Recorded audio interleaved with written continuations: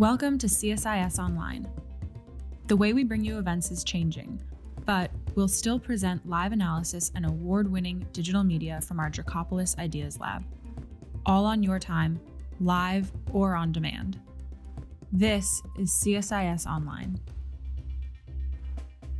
Good morning, everybody, or good evening for those joining us across the Pacific. Thank you very much for logging in for this first part in our two-part conference on the future of the U.S. Vietnam Partnership. So today we're going to focus mostly on the economic relationship between the U.S. and Vietnam. And for those able to join us in 2 days on April 29th, we will discuss political security matters, mostly. Everything said today is going to be on the record. And for those unable to watch the video now or who have to hop off, we will, of course, post it to YouTube as we do all of our content.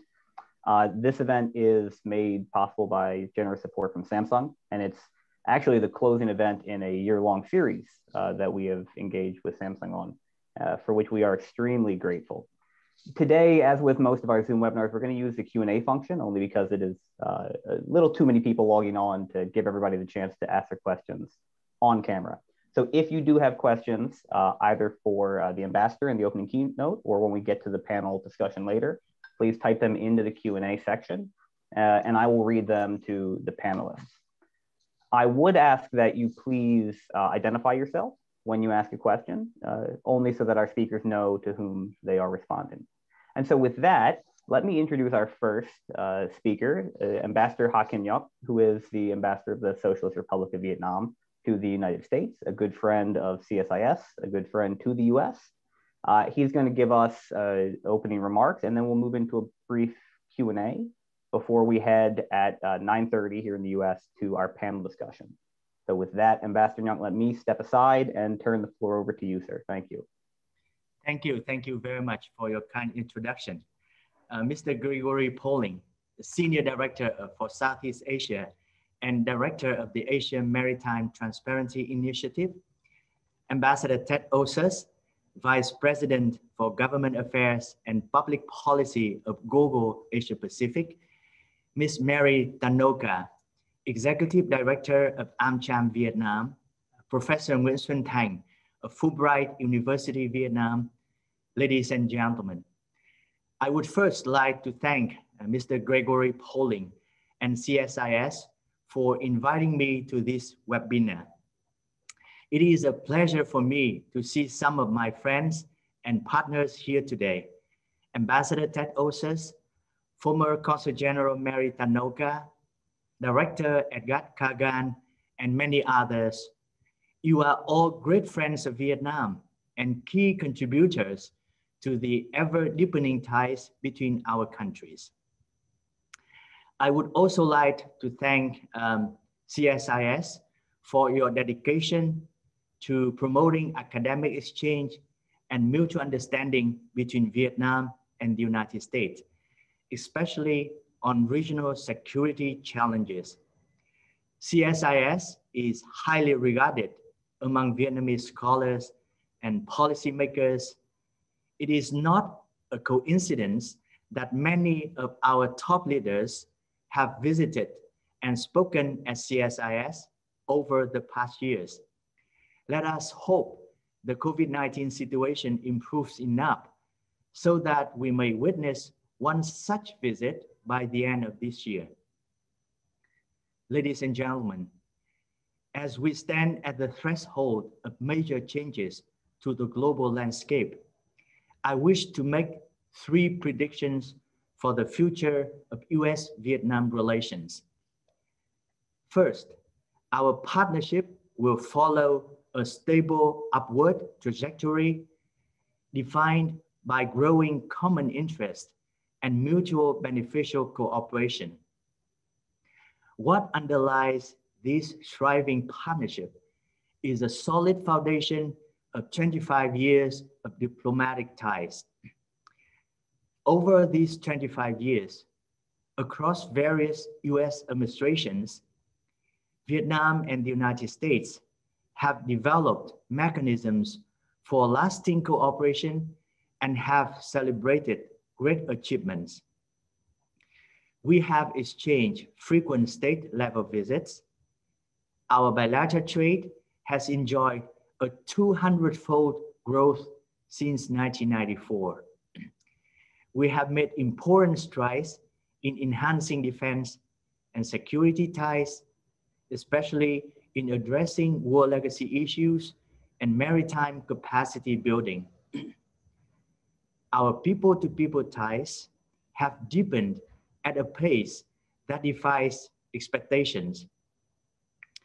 In 2019, before the COVID outbreak, over 800,000 American tourists visited Vietnam. Over 32,000 Vietnamese students are studying in the United States, and many Vietnamese localities have formed partnerships with American states and cities. Our two countries have expanded beyond the bilateral agenda to work closely together on regional and global challenges, including the South China Sea or EC issue, the denuclearization of the Korean Peninsula, sustainable development in the Mekong sub-region, COVID-19 and post-pandemic economic recovery, climate change, non-proliferation issues, and UN peacekeeping operations. We have had areas of differences, but we have also put in place channels and mechanisms to manage these differences and to forge common ground. We have affirmed our respect for each other's sovereignty, territorial integrity, and political systems. The United States has expressed its support for a strong, prosperous, and independent Vietnam, capable of charting its own independent foreign policy course. Our two countries have fostered mutual trust and have grown to understand each other's hopes and concerns, strengths, and limitations. The past few years are proof that the foundation of our relationship is stable and strong. Despite the differences in policy views between the Obama and Trump administrations, we saw a clear continuation in US policy towards Vietnam. And today, the Biden administration looks ready to carry on and to build on this policy for the years to come. My second prediction is that the upcoming decade will witness a more pronounced convergence of Vietnam-US strategic interests. The United States will remain a major power in the Asia-Pacific and will continue to play a decisive role in shaping the region and beyond.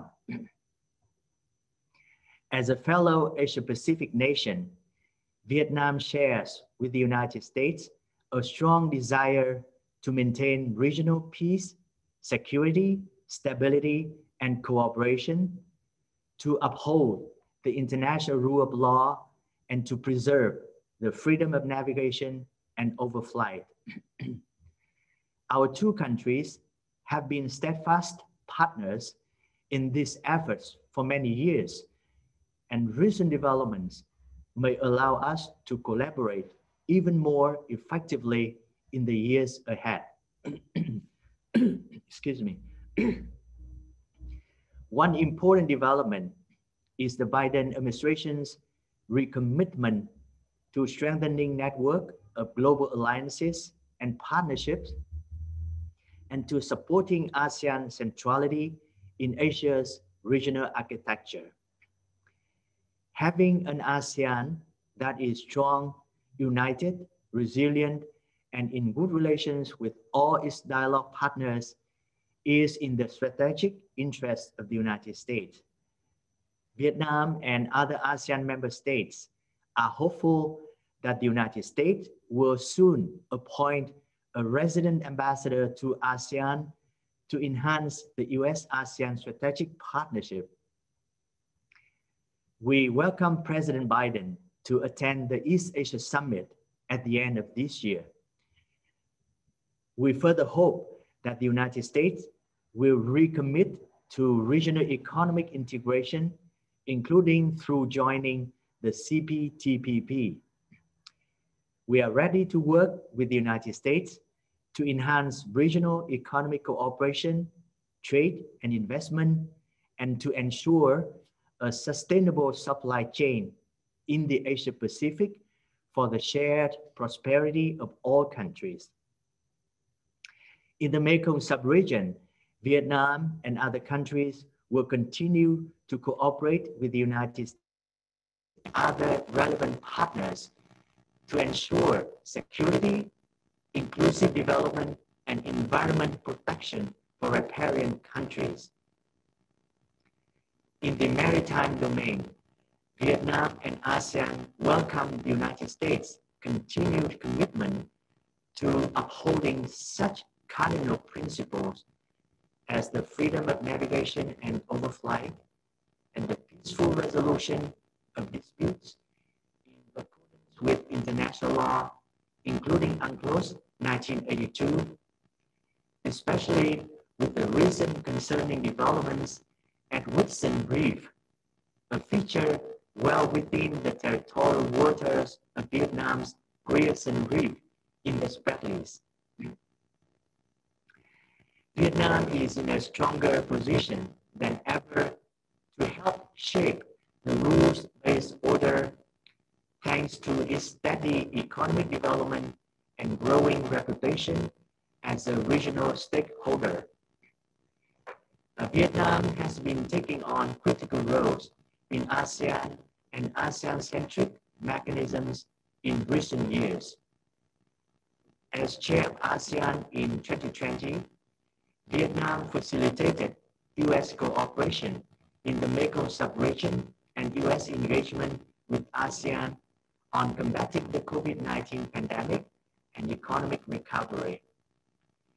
On the global stage, Vietnam has worked closely with the United States as a fellow member of the United Nations Security Council.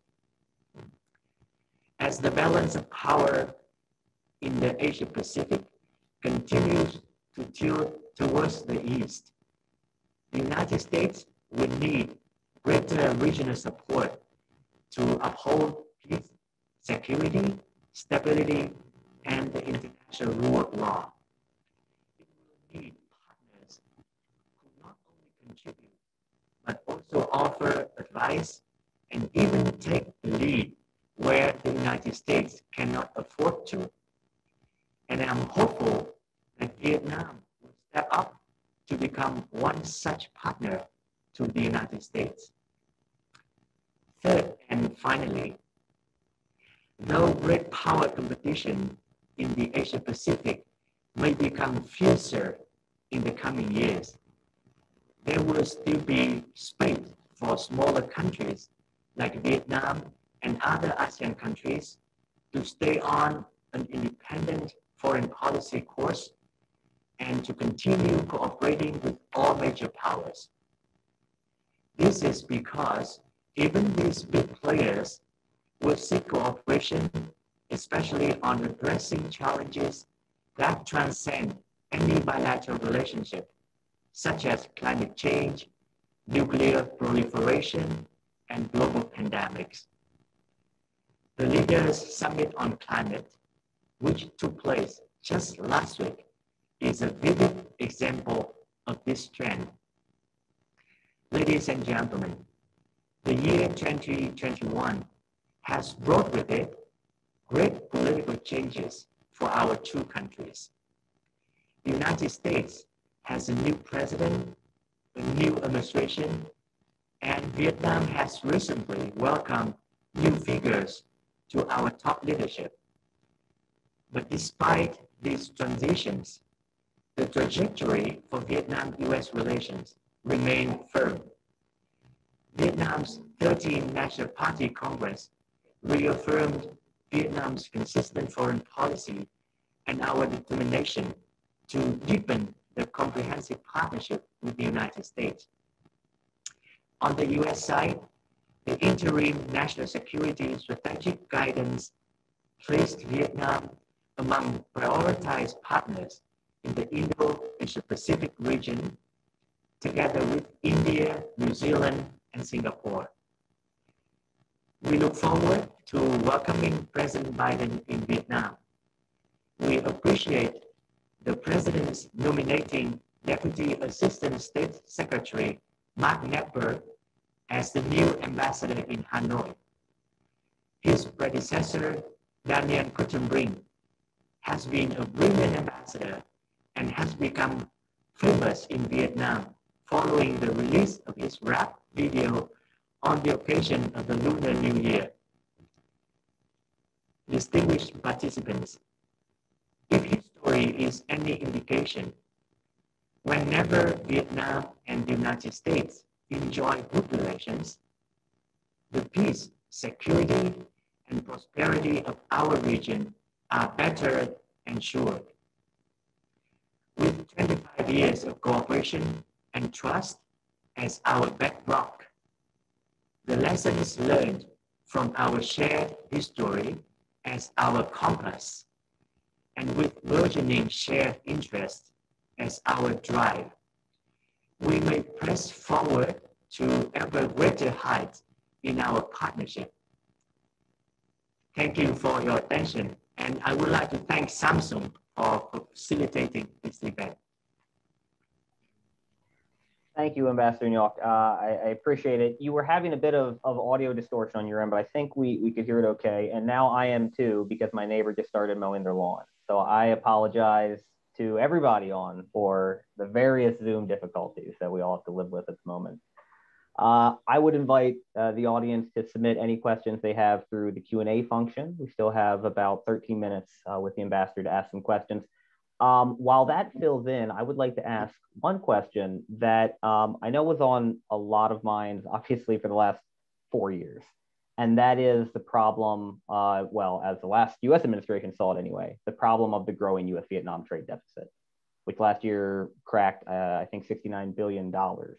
I'm wondering what, from your perspective, what is it that Hanoi thinks can be done, should be done to balance trade? Or do you think this is really no longer a problem anymore as of 3 months ago? Thank you, sir. This is a very interesting question. I think this is a reality, and the two sides have been working very closely to deal with it. On our side, we have been buying more American goods.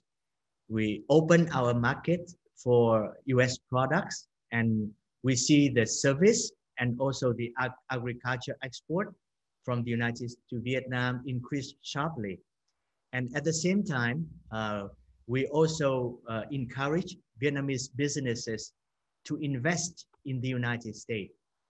You know, the ANFAT holding has spent about 200 million US dollars to build their factories in the United States and creating hundreds of jobs. And they hope to expand their activities here. You know, Vin Group is going to invest also hundreds of millions of US dollars to make electric cars in the United States. So I think this two-way cooperation will help to benefit both sides. And I don't think that we can solve the problem overnight with the COVID-19.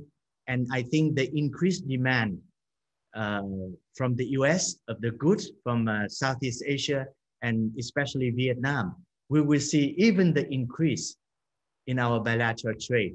But I would like to emphasize the spirit here is the cooperation between our two sides and try to balance that trade volume. But it takes time. Thank you, Ambassador. Let's turn to the audience Q&A. So the first question I got was from Vu Ha Chao with Radio Free Asia, who asked a series of questions, and I apologize to Ha Chao. I'm only going to ask one in fairness to the fact that we only have 10 minutes. So his first question was, in the past 26 years, we've seen remarkable developments in the U.S.-Vietnam relationship. Do you think people-to-people ties between the two countries have followed that same trajectory? And do you see those ties as having promoted the overall relationship? Yeah, thank you. That's a great question. I am so touched when I arrived here as Ambassador of Vietnam, the sixth Ambassador of Vietnam to the U.S. I witnessed very high interest of the U.S. Public from the administration, the Congress, the business communities, NGOs, to the ordinary people. Everywhere I go, people talk about Vietnam, U.S. Vietnam cooperation. And as I mentioned in my remarks, in 2019 only, we have over 800,000 American tourists visited Vietnam. And by the end of that year, we targeted 1 million American tourists to visit Vietnam, but the COVID-19 killed our plan. On the other side, I think hundreds of thousands of Vietnamese went to visit the United States. And we also have a large Vietnamese community of 2,400,000 Vietnamese living in America. So I think the transaction, the connection between the two sides really helped to increase the mutual understanding and mutual trust, which is the very strong foundation for our cooperation in the next 25 years or even 100 years. Thank you. Next, we have Stuart Chagg, who said the flip side of trade is investment, and the U.S. continues to lag behind other partners like South Korea and Japan on FDI into Vietnam. What is your forecast for U.S. FDI to Vietnam? What sectors do you think are most attractive to U.S. businesses? And I'll say, I'm sure we'll hear more about this on the panel as well. Thank you. This is also a good question. I think Ambassador Ted Oses and Consul General Tanoka can give you a more elaboration on this issue. But I think in recent years, we have seen a tendency that many American companies, they move part of their investment from China to Southeast Asian countries. And Vietnam is one of their favorite destinations.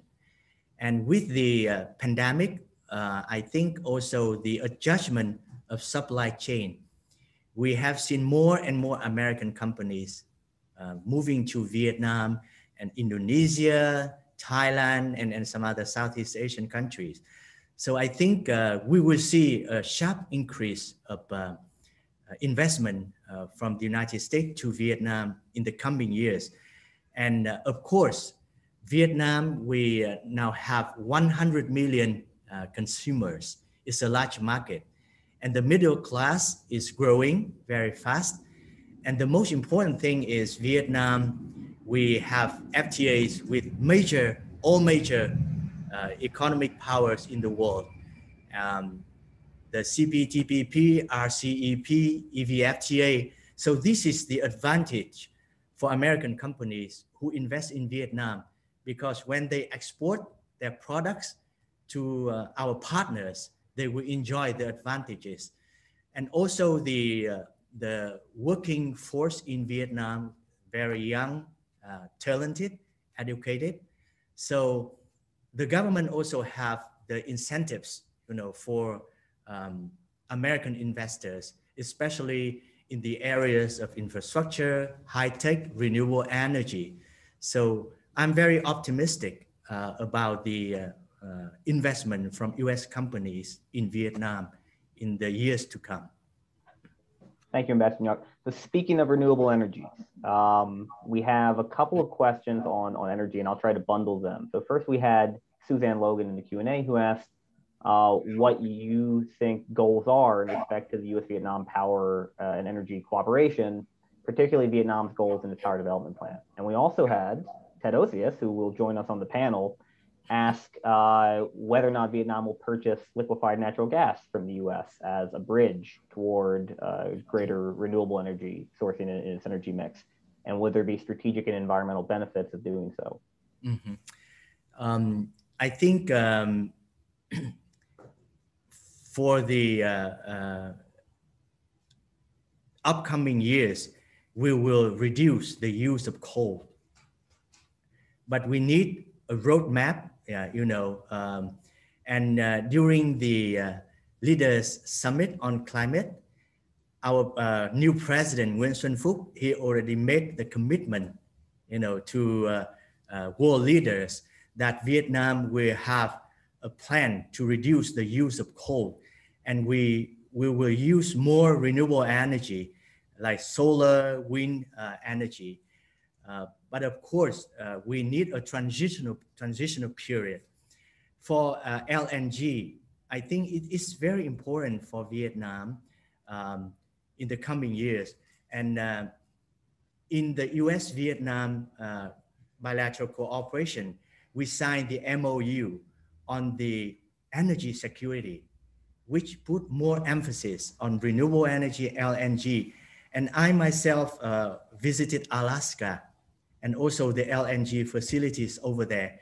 And you may have heard that American companies like EAS, they are building facilities in the central part of Vietnam so that we can import LNG from the United States.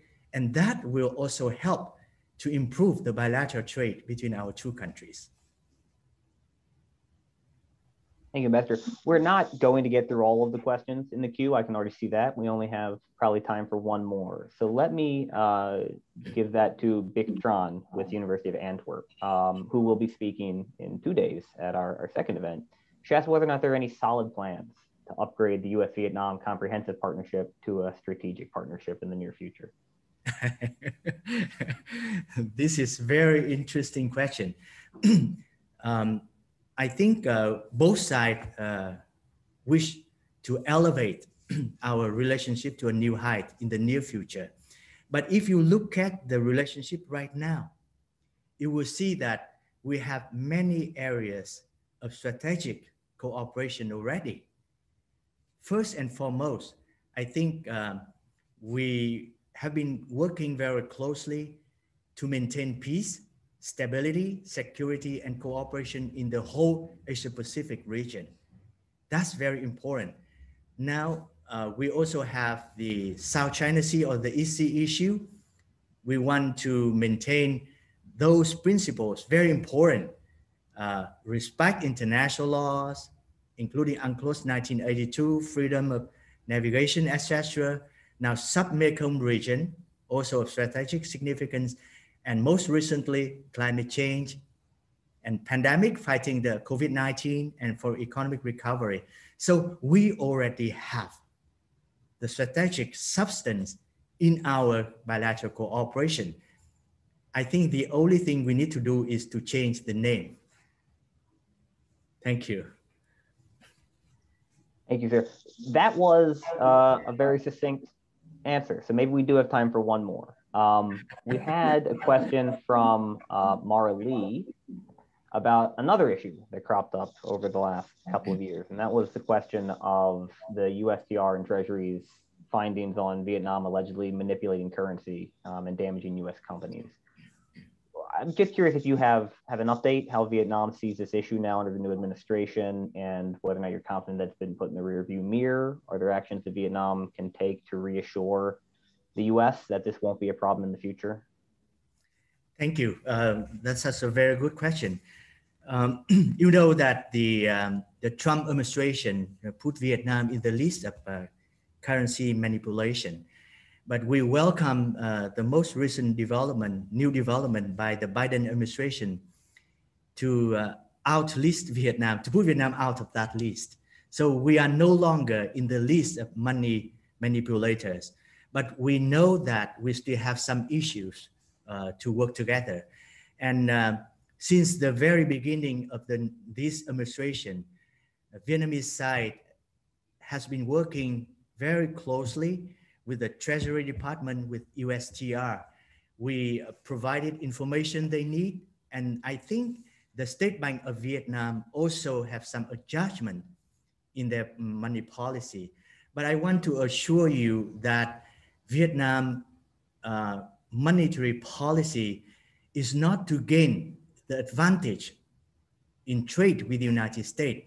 The main purpose is to keep the macroeconomy stable and check inflation. So I think with the spirit of partnership and cooperation, the two sides can work together on this issue. Thank you, Ambassador. I think I speak for everybody. Unfortunately, we can't have a raucous round of applause, but I imagine there would be one. Thank you so much for taking the time to speak to us this morning. We will now move into our public panel, where we're going to have three speakers follow up on this basket of issues on the U.S. Vietnam Economic Partnership. So with that, please everybody virtually join me in thanking Ambassador Ngoc for his time. Thank you. Thank you. Thank you, sir. Now, allow me to introduce our panels. We're going to have three excellent speakers, and going in nothing but alphabetical order. We will begin with Ambassador Ted Osius. Ted was formerly the U.S. Ambassador to Vietnam and is now Vice President for Government Affairs and Public Policy in Google's Asia Pacific shop based in Singapore. Then we'll hear from Mary Tanufka, who is the Executive Director of AmCham Vietnam based in Ho Chi Minh City. And finally, Professor Nguyen Xuan Thang, who's the Lecturer of Public Policy at Fulbright University in Vietnam, where he and Ted work together. And with that, let me turn the floor over to Ted, please. Thank you, Greg. It's great to be with you. It was great to hear my friend Ambassador Ha Kim Ngoc speak so eloquently and so confidently and optimistically about the future of the relationship. Also really happy to share this panel with my good friend, Mary Tarnufka, and my good friend, Nguyen Xuan Thang. And thanks to Samsung for sponsoring this event. It's really great to be part of it. So I will touch on three aspects of the U.S. Vietnam economic partnership. First, why has Vietnam vaulted onto the short list of countries of greatest interest to American investors? Second, why smart handling of the pandemic means that prospects for the partnership continue to be good. And third, I'm going to raise, because I work for Google, I'm going to raise some specific questions regarding the tech industry and digital transformation in Vietnam. So first, quickly, the story of growth. Vietnam's development over the past 30 years has been miraculous. Since 1986 and the economic reforms that were launched under Doi Moi, there has been very rapid economic growth, transforming what was once one of the world's poorest nations into a lower middle income country. And just a few statistics: in 1989, Vietnam's GDP was less than $100 per capita. By 2019, that per capita GDP exceeded $2,700. During that time, more than 45 million people were lifted out of poverty, and poverty rates declined sharply from something like 60 or 70% to below 6%. And a big turning point was in 2006, when investors decided Vietnam was the new China, and FDI rose rapidly, especially in the banking and real estate sectors. And then the financial crisis came in 2008. It didn't affect Vietnam too much. Capital was looking for return, and Vietnam was attractive. And since 2008, export values have climbed really rapidly. 70% of those of the export value coming from Vietnam is produced by firms where there's foreign direct investment. Ambassador Ngoc mentioned this. In 2018, there was a movement. There were tensions in the U.S.-China trade arena, and Vietnam was seen as an attractive alternative. So FDI shot up again. For example, solar panels made by Chinese companies production was shifted to Vietnam because the tariff structure was more attractive. And a lot of that activity is likely to continue, but there's also a challenge, and I'm going to plant the seed for a challenge I'll come back to. A lot of the FDI was based on the premise of low-cost labor, and that's a problem that I'll come back to in a moment. Part two is the story of COVID. And if you look back just a little over a year ago, to January 2020, the United States and Vietnam both recorded their first COVID cases in late January. But even with an 870-mile porous border with China and a population of nearly 100 million, during the past 15 months, Vietnam managed to keep its total number of COVID cases to less than 3,000 with only 35 deaths. The IMF said Vietnam was creating a roadmap for other developing countries. By contrast, the United States in the same time period suffered more than 32 million infections and more than 570,000 deaths, nearly 10 times the number of American lives lost in the Vietnam War. Now, the strategy was pretty simple. And if you look at a really specific time period, it was March 20th to April 21st last year. And the strategy was wash hands, wear masks, and stay at home.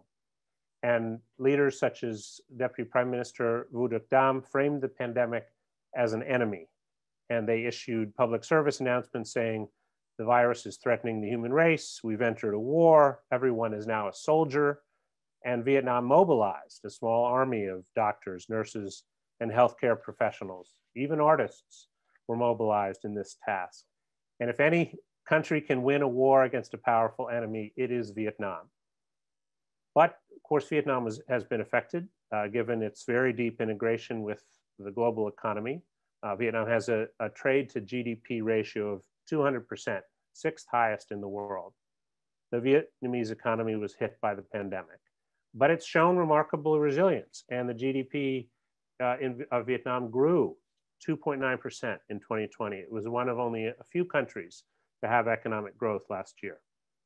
But the crisis left a lasting impact on households, with 45% of households reporting a lower income this January than January a year ago. And the effects of COVID include over 30 million people unemployed or living on reduced income. And among the 5 million who are really unemployed, 1.2 million lost their jobs in manufacturing, 1.1 million in retail, and nearly 1 million in hotels and catering. But on the premise of a quick recovery this year, Vietnam's economy could grow over 6% because it's dealt with COVID so well, and because there's still strong performance among export-oriented manufacturers and robust recovery in domestic demand. I think that by handling COVID so well, Vietnam's leadership is riding a wave of approval, and the state and the party are seen as more open and approachable, and the business window remains opening. And that leads me to the digital revolution, which is accelerating, and it's something that Vietnam wants to take advantage of. The government has made a real effort to go online during COVID, including via online learning, including an effort to broadcast government events on social media, including telemedicine, e-public services, and there's been an effort to encourage businesses to go online.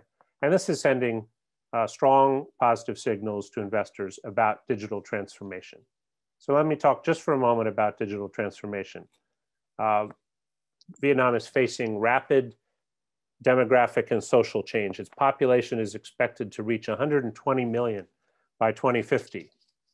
It has a fast-growing middle class, currently accounting for 13% of the population, but that's expected to reach 26% by 2026, with a GDP of as much as $10,000 per capita on average.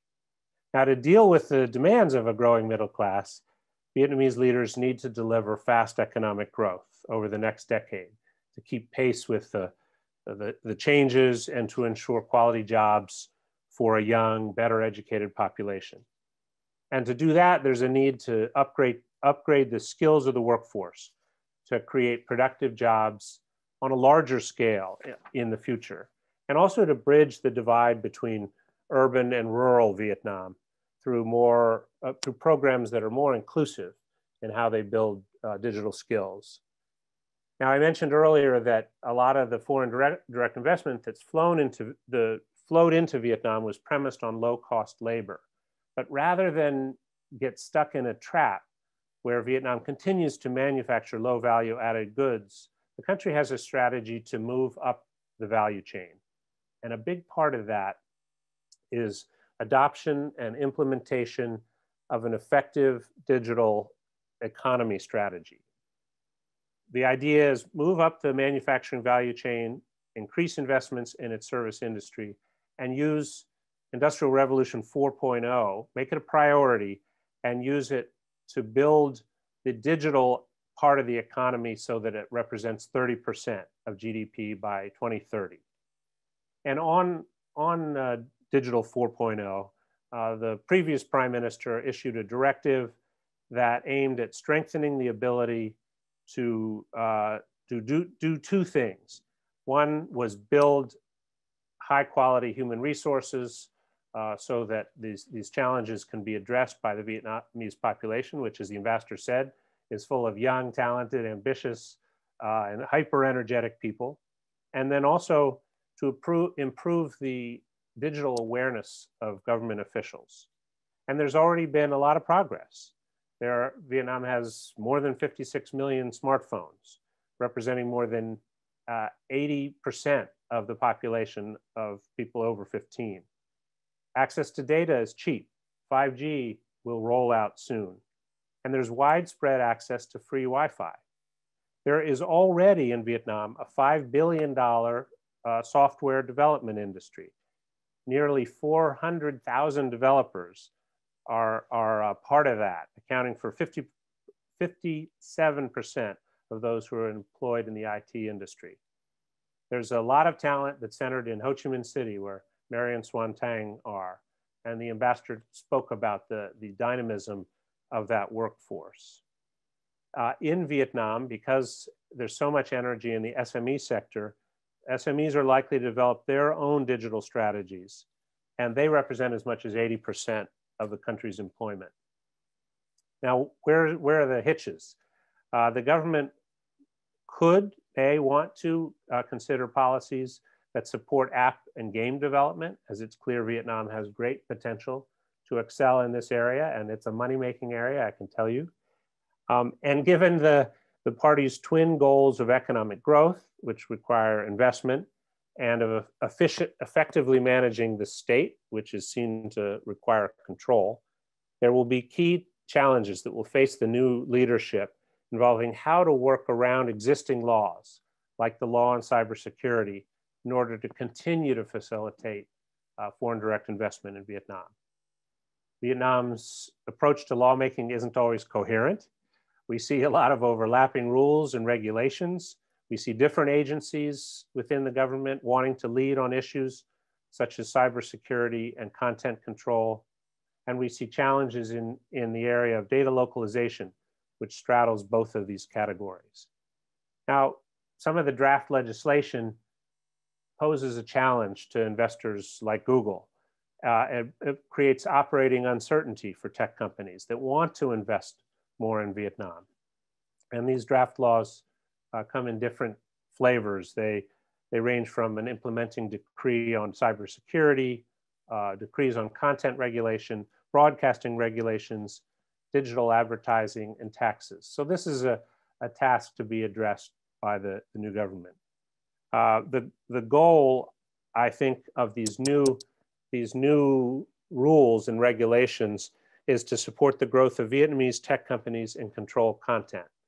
That's okay, but that won't get Vietnam where it wants to go in terms of really considerable digital economy strategy that will grow the economy the way the government's aspirations line up. So thanks very much for listening to me. I look forward to questions. I look forward to hearing from the other panelists. Thank you, Ted. And now I'll turn over the camera to Mary Tarnuka. Mary? Thank you. And it is my honor to join this panel as well with Ambassador Ha Kim Ngoc and former Ambassador Ted Osius and Professor Nguyen Xuân Thanh, who I see more frequently, as I'm also a close friend and partner of Fulbright University. When I heard Ambassador Ngoc speak, it reminded me of my farewell call with Ambassador Ngoc when I was Consul General. And I shared with him that I was going to be taking this new position. And we talked at that point about the trade imbalance and what steps Vietnam could take to address that imbalance, increasing its imports of energy, of agriculture, of aircraft, aviation infrastructure equipment, maybe even defense articles. Because there was at that time, I would say, a fixation, perhaps a fascination with the bilateral trade in goods balance. I think, the current administration is not quite as fixated on this, but I think it is important that for the sake of the relationship, we continue to look for ways to address that and try and bring it into closer balance.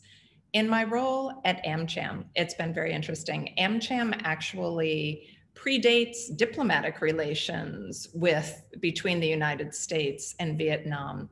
AmCham was established both here in Ho Chi Minh City and in Hanoi, informally, after the trade embargo was lifted, but before diplomatic relations were established about 26 years ago. So I'm based in Ho Chi Minh City.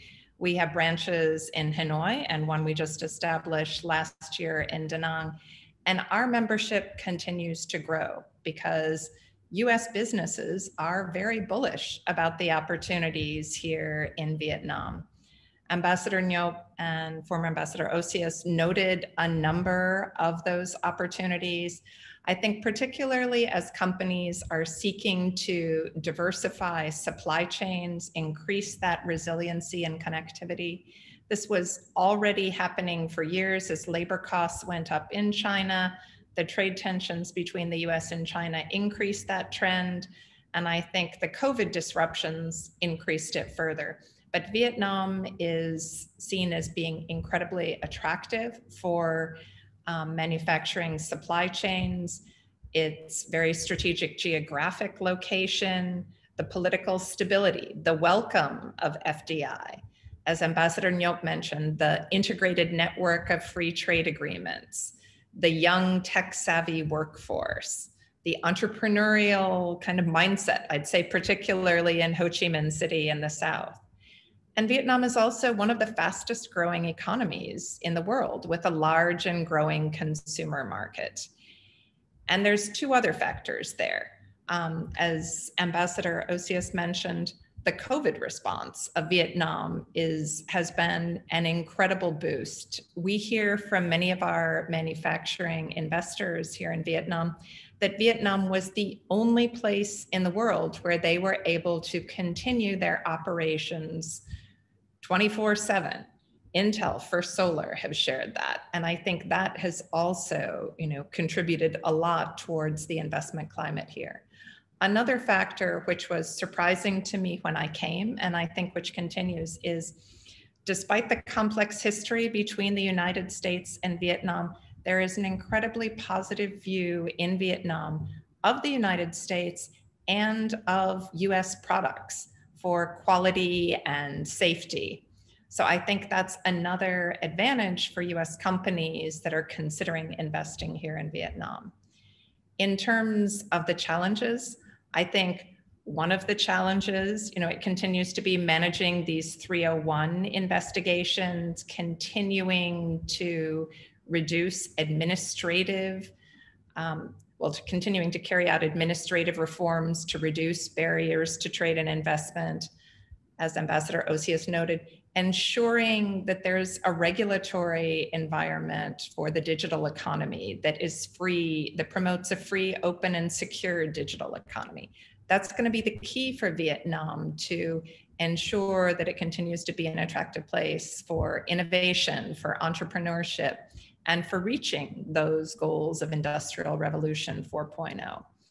As AmCham, we also see we need to have the United States have a free trade agreement with Vietnam. So I would say we had a recent meeting was about 80 members of AmCham from throughout the country with former Ambassador Crittenbrink and members of the US mission team.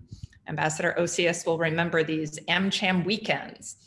But we had several breakout groups focused on different areas of concern. And the key one, which attracted the most attendees, was strengthening the trade and investment framework and laying the groundwork for an eventual FTA. We think it's critical that the United States and Vietnam have an FTA. We understand this is not a top priority for the Biden administration, that they have shared that they're going to be focused on American workers, but we think it's very important to demonstrate that trade is important and really beneficial to American workers and American farmers. Among other things, Vietnam is the 6th largest destination for US agricultural exports in the world. A free trade agreement would make that much more competitive. US companies are losing competition and are increasingly on the margins as Vietnam enters into free trade agreements, whether CPTPP or now the Europe-Vietnam FTA. So that's our top priority. I think another key area of concern, it's a challenge and an opportunity, is enabling a safe reopening. Vietnam has done an impressive job in managing the COVID pandemic through contact tracing, through quarantining, through testing. I mean, it's incredible. And we have these freedoms here in Vietnam that are just, I mean, I feel like it's really inappropriate for me sometimes to post on Facebook or Instagram because we are able to have large gatherings. We have freedoms that are really unknown elsewhere in the world. But Vietnam runs the risk of falling behind if it is unable to enable that safe reopening. It's going to take more vaccines in country, getting that distribution rolled out, and then it's going to be facilitating travel of business travelers, of residents here, and hopefully also, eventually of tourists, particularly those who have been vaccinated and looking to reduce and perhaps eventually, as the science becomes more clear, eliminate quarantines for those who have been vaccinated. So that enabling a safe reopening, I think, will be critical for maintaining the growth. Another factor we saw is really building infrastructure for sustainable growth. Again, this is both a challenge and an opportunity, and US companies really want to contribute, whether this is energy, aviation infrastructure, and also new agricultural technologies to help address issues in the Mekong region. We also want to help partner to build local supply chains. One of the things that I think was a wake-up call for many companies who thought they had diversified their supply chains was during COVID, realizing so much was still dependent on China. So that's something we're really looking actively to partner with the Vietnamese government and local SMEs to help build that integration into Vietnamese and global supply chains. And finally, I would say it's really working together to develop a globally competitive workforce.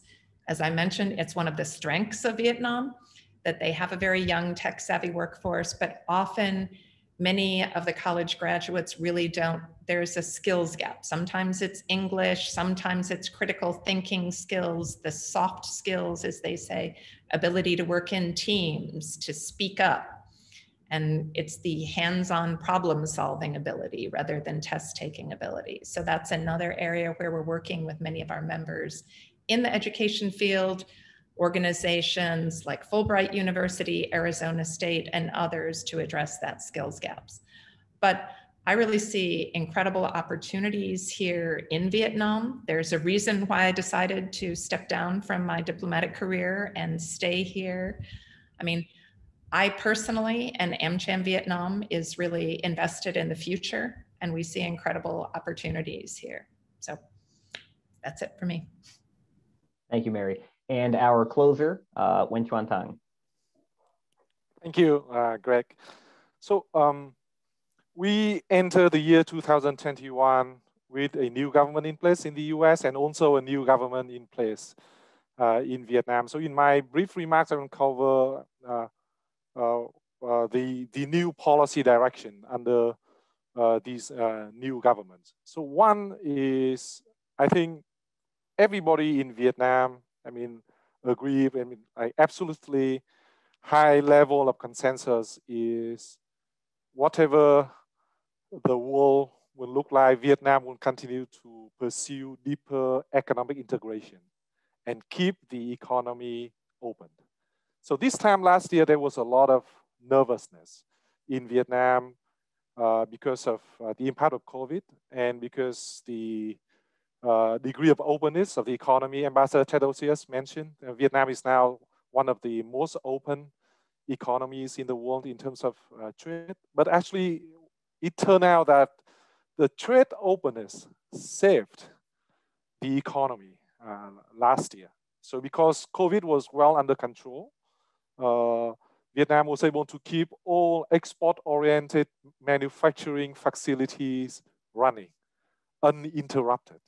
So why locally domestic sales, services all went down. Manufacturing exports went up by 7%. And that's what kept the economy growing last year at 2.9%. And that helped with the most recent party congress, that even with trouble in the global economy and in the world, actually we need to be open economically. So that's the new government in place, and that's also a very clear message. And in that economic integration strategy, the US is very important. So I mentioned, 7% growth in export last year for Vietnam, and actually that was because mostly of export to the US. And in the first 3 months this year, I just look at the data, export from Vietnam to the US ended up by even 29%. So I think, so here Ambassador Ha Kim Ngoc also mentioned, Vietnam is very keen into, having either an FTA with the US or for the US to rejoin CPTPP. Because of all the major strategic FTAs that Vietnam secured with the EU, with all of the largest trading partners in Asia, the US is the only one that Vietnam still hasn't had. But at the same time, there's also nervousness about also the Biden administration having trade not at the top of priority. Right? President Biden mentioned that he will reconsider joining CPTPP, but with a renegotiation. So for Vietnam and many other countries like Japan, Australia, renegotiation will take a lot of time, especially when you reopen up all of the previous issues relating to intellectual property rights and also labor issues. A bilateral FTA between US and Vietnam is also very challenging if the Biden administration put in new demands for higher standards in terms of labor and other non-trade trading issues. So that's so why the Vietnamese government is very keen in either having the US rejoin CPTPP or having a FTA. But I think the ball is actually on the US court to pursue that. So that's economic openness. The second one under the two new administrations is energy and infrastructure. So for Vietnam, it's also very positive that the Biden administration is moving very actively back into sustainable development, climate change issues, and renewable energy.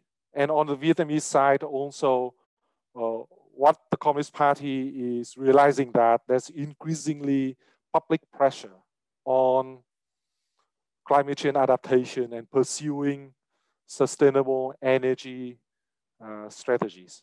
Right? So what is waiting on the desk of the new Prime Minister of Vietnam is the 2021-2030 electricity development plan. So unless that plan is approved, I think it will be very difficult to pursue whether new large-scale solar and wind power projects plus LNG gas power plants. So all of them are actually written down in the draft electricity plan. So the good news is that the new Prime Minister of Vietnam is seen as the infrastructure person. He made his name when he was a provincial party chief in a northern province of Vietnam, who actually embarked on a very aggressive infrastructure and energy development plan. And the expectation is that he will be more decisive in approving this electricity development plan and other energy initiatives. So the positive developments is you have the Biden administration moving back into sustainable energy, and also the Vietnamese government will be more willing, I mean, both under the new leadership, but also with increasing social pressure, that you will see the more sustainable and renewable energy project put in the electricity development plan, and that will make actually a lot of, I mean, like still on paper, but the LNG infrastructures and also solar and wind power projects, I think, become a reality. Finally, I think also in his acceptance speech as Prime Minister of Vietnam, Mr. Phạm Minh Chính also mentioned that his government will make more aggressive move for digital transformation. I think Ambassador Ted Osius mentioned that, but I think the reality is that what the Vietnamese government wants is to try to be pragmatic with this new digital transformation strategy. On the one hand, the government knows that with the Communist Party still on top, they cannot have, I mean, let go of the government control of the digital transformation. So the cyber security law will be there to stay. But at the same time, they are trying to find a way to be pragmatic in terms that for purely business transactions, they will adopt a kind of more liberal legal framework. So it's more like they learn from other Asian countries, South Korea, Singapore, especially, right? So the party state will still firmly control the society and as much as possible, but allowing businesses to pursue and try to build an ecosystem so that startups in fintech, in other technology, because they realize that unlike China, the Communist Party in Vietnam will be unable to close down social media. Vietnamese are already connected worldwide. And also at the same time, the Vietnamese government will be unable to build their own technology platform for Vietnamese. So Vietnam will have to continue to have access to Western technology, in particular the U.S. So my guess is that what we see in the coming year is a new roadmap for digital transformation in which they will allow a more liberal regulatory framework for purely they consider business investments that have no what they call public security concern. But for on the other side, they try to separate the issues. But in terms of public security, still very firm control. So economic openness, energy, and technology. That's my 10-minute remark. Thank you. Thank you, Sean Tang.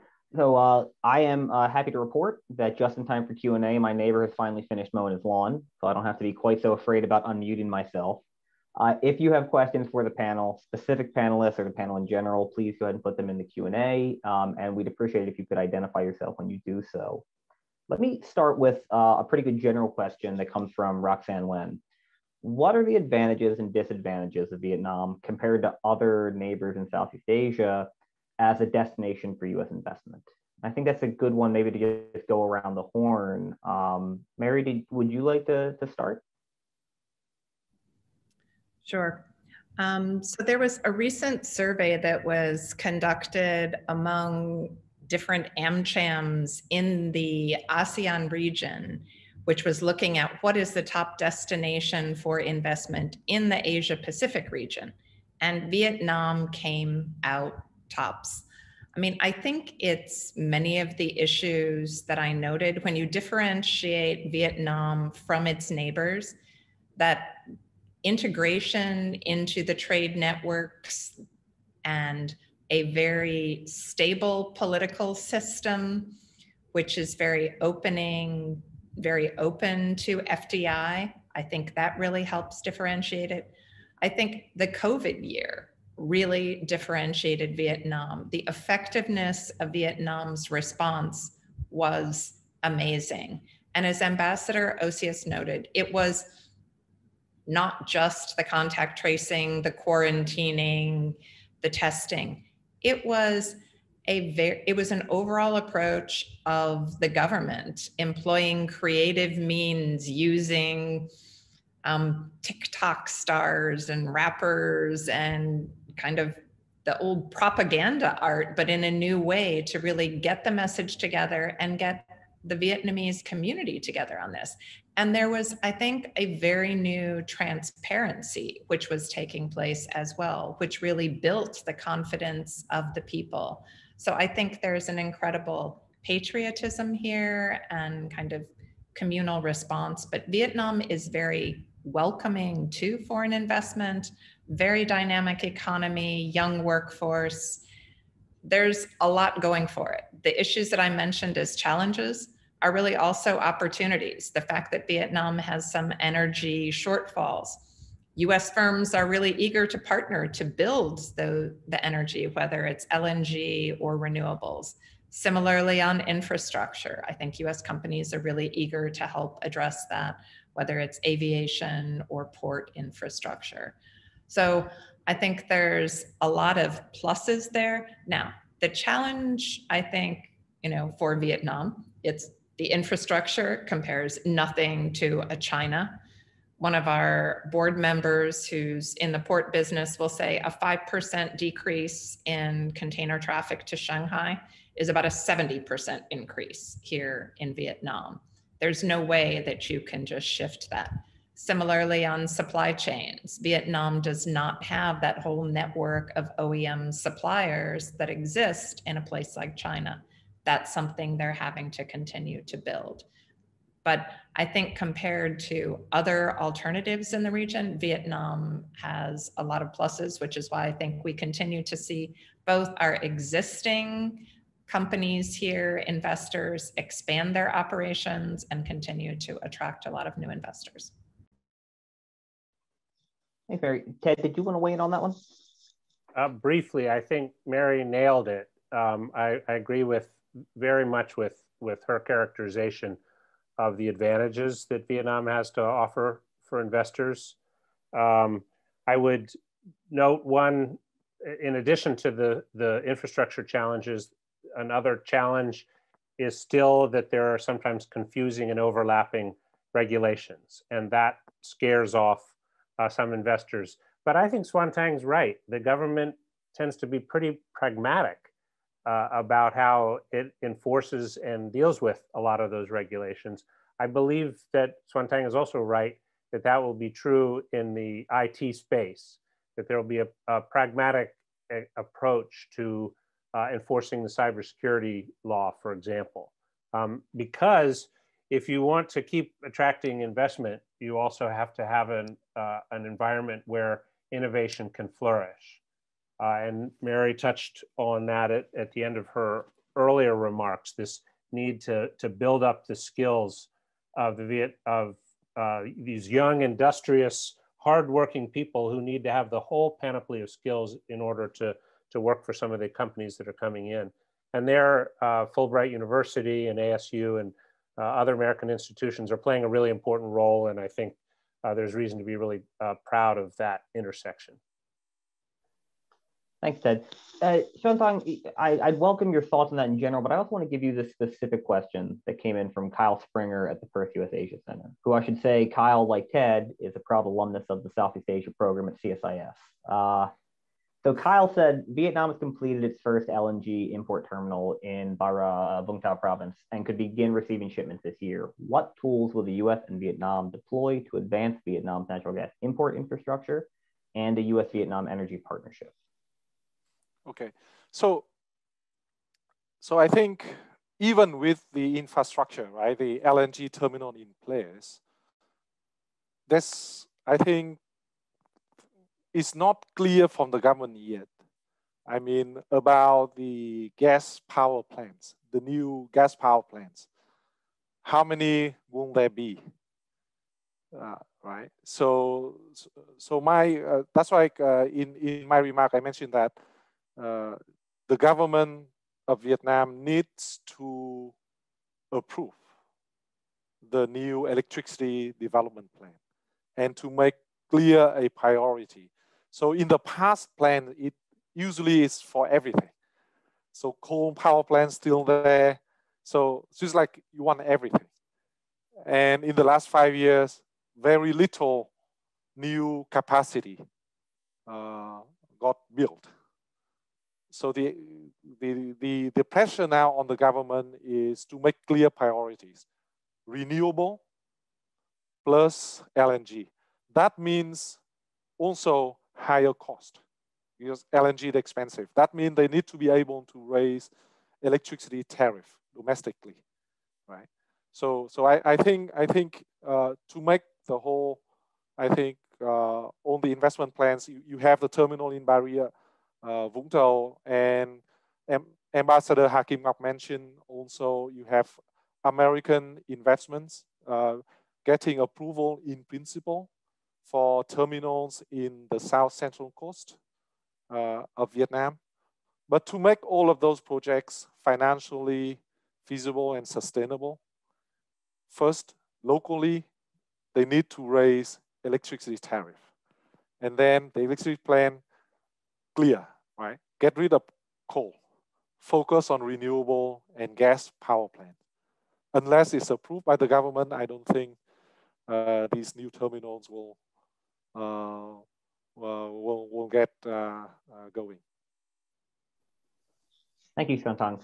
Let me shift gears with a question from Lindong Nguyen for Ted. So Ted, Lindong asks, with VOA, I apologize, says you oppose the deportation of Vietnam War era refugees under the Trump administration. It's been reported that a new agreement was negotiated by the previous administration, signed by President Biden, and that ICE deported a plane full of Vietnamese immigrants from Texas last March. Do you have any comments on that? I don't know about, I'm not in government anymore, so I don't know what has happened in terms of the numbers of people being deported since I left government. So if there was a flight that left Texas and went to Hanoi, I don't know.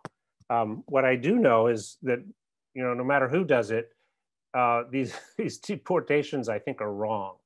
I'm on record as having differed with the Trump administration on this. I may be a proud Democrat, but I also would differ with the Biden administration. These are folks who in many cases fought alongside Americans in the war.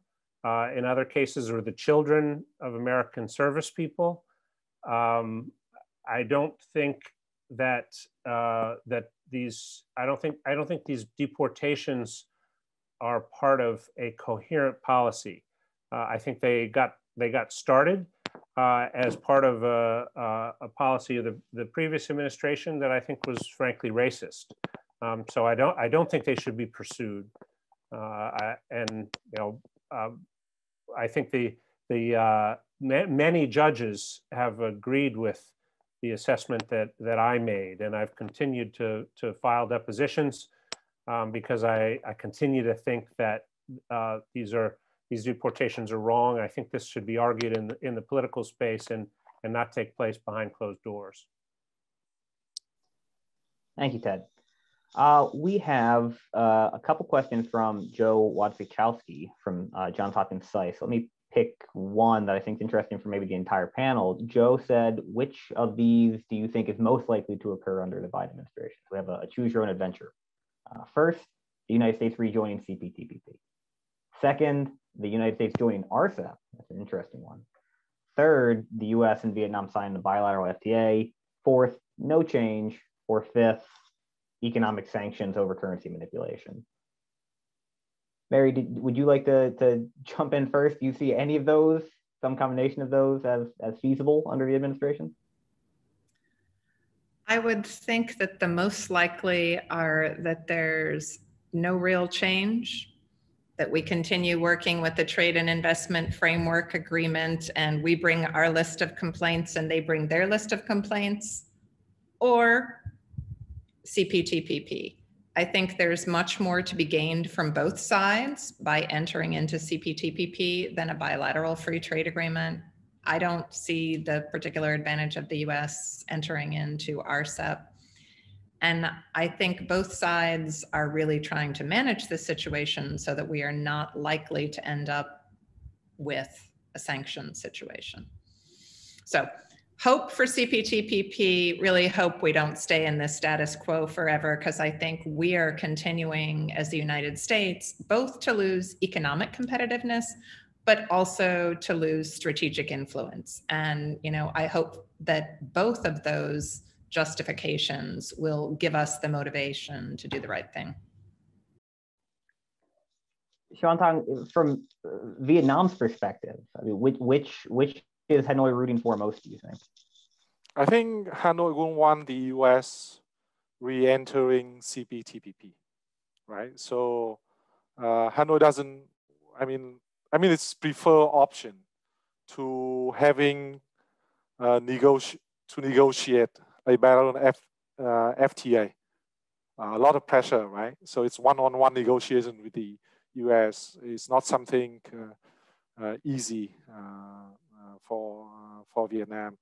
And my view is that with China taking a lead role in RCEP, that will put pressure on the Biden administration to think about rejoining CPTPP around midterm, right? So I think China will be moving very fast with India out of the picture, right? So a lot of ASEAN countries are also happy to have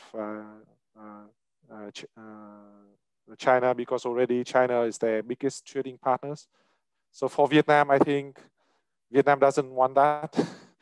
So they would hope that the US will see that. I mean, you cannot have China taking the lead with the trade initiatives in the region. Can I jump in with a sixth option, Greg? Please do. I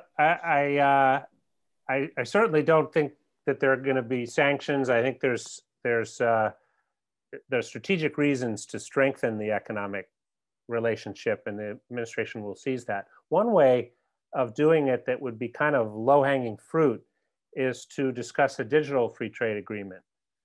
There are already really good models out there. Singapore has a digital trade agreement with Australia and another one with New Zealand and Chile. And of course, you'll remember that TPP started with Singapore and a small group of other countries and then grew. Well, the CPTPP has one of the best digital trade chapters around. There's also one in the U.S.-Japan Free Trade Agreement. So there are a bunch of really good models out there, and Vietnam's ambitious when it comes to growing its IT sector. So this would seem to me at least possible. Or it might be kind of a coalition of countries. It might be a direct negotiation, but it seems to me that would be less hard than yanking the United States back into TPP or into CPTPP. Thanks, Ted. Let me stay with you for this question from Scott Thompson. Would you agree that Vietnam moving up the value chain doesn't mean leaving manufacturing behind? but rather includes digitizing and otherwise upgrading the forms of manufacturing with the assistance of FDI. Yeah, I agree with that. I mean, our own experience, we, like Samsung and Apple, Google manufactures IT hardware in Vietnam. We use contract manufacturers for this. It's no secret. And what we want to do is have those activities grow so that it's not just putting the devices together, but over time that a whole ecosystem grows around that kind of manufacturing, where innovation occurs and products are not only manufactured in Vietnam, but invented, created in Vietnam. So I agree with the premise of the question. I think there's a lot of value added that can grow out of manufacturing that may start out fairly low tech, but quickly can become much more high tech. Because one of the things you do when you have a manufacturing operation such as we have is you need to train up engineers. You need to grow the stable of engineers who can manage an operation like that. So you have a natural process of upskilling that occurs anytime a tech company engages in manufacturing. And I think that would be the case for other companies like Samsung and Apple and others as well. Thanks, Ted. We have a question, well, we have a two-part question from Murray Hebert, who's also with the Southeast Asia program here. And Ted already alluded to part of it, which was whether or not Vietnam would support a digital trade agreement with the US, given the presumed inability, at least early on, the Biden administration to do something more comprehensive. I wonder, Shantan, do you think that would be of interest to Hanoi? And could I also ask you Murray's other question, which was, do you expect any major economic policy changes following the Party Congress and the new leadership? Yeah, I think you know, in previous political cycles, I think all the leaders of the Vietnamese government all managed to have secured some kind of major trade deals. So for the new government, I think they will be keen to pursue an opportunity for an important one. I mean, whether it's also a digital one. So it's also key because Prime Minister Phạm Minh Chính also mentioned that he wants to promote digital transformation. So I think it's very feasible. I think also for me it's the change in economic policy. I think also for Vietnam is in terms of digital transformation. I think it will be different from low-cost manufacturing, which is very export-oriented, right? Major investments in digital transformation for Vietnam will also gear up to take advantage of the enlarging domestic market.